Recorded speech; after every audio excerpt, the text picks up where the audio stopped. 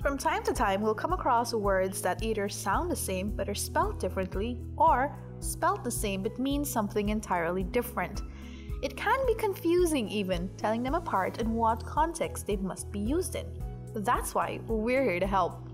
When words have the same spelling but different sound and meaning, it is called a homograph.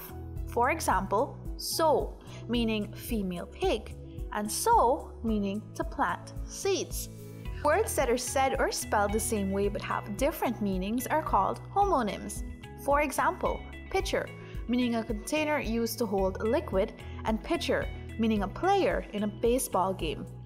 And finally, words that sound the same but have a different meaning and may or may not have the same spelling are called homophones. For example, there, and there.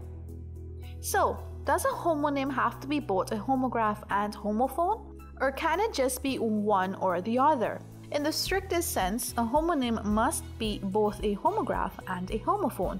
So say many dictionaries. However, other dictionaries allow that a homonym can be a homograph or a homophone.